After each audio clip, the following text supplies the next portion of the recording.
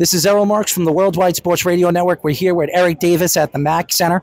Eric, what was it like playing in the major leagues for such a long time? Tiresome. No, it was fun. You really didn't know what to expect. When I got into pro ball, and that's your admiration, is to make it to the major leagues and stuff. I've been a baseball fan my whole life, growing up in South Central Los Angeles. But the hardest thing was when I really got there, seeing the guys up close that you were watching on TV, like the Tom Seavers and Steve Carltons, and being in training camp with the Big Red Machine and stuff. It was a humbling, mind-blowing, crazy type of situation, watching how good these guys really are. When you look at the home run derby, and you won the home run derby, what was it like winning the home run derby? It was fantastic. It was almost like winning the slam dunk contest and stuff like that, but we didn't have all around. And if you ask Dr. J when he first won it in the 70s, the late 70s and stuff, you might have had 4 or 5 dunks. Now they got 2,000 swings, and it's almost like a job now. So I don't even know if I would get in it right now because it's just too much work. Eric, who's the greatest pitcher you ever had to face against? I would probably say Nolan Ryan, because when he was at the top of his game, if you throw that many no-hitters, and then he'd probably double that with one hitter, so you know how tough he really was. If he had his breaking ball on the right-hander, it was good night. When you look at the league now and the change of the game, there's one guy that's still not inducted into the Hall of Fame, Pete Rose. Do you believe he should be inducted into the Hall of Fame? Yeah, because everybody get to bet now. But it's a museum. The people that are in control of someone's destiny shouldn't be in control of someone's destiny. It's not a private firm. He's not doing anything differently. It's a museum. And if you've given to the game what he's given to the game,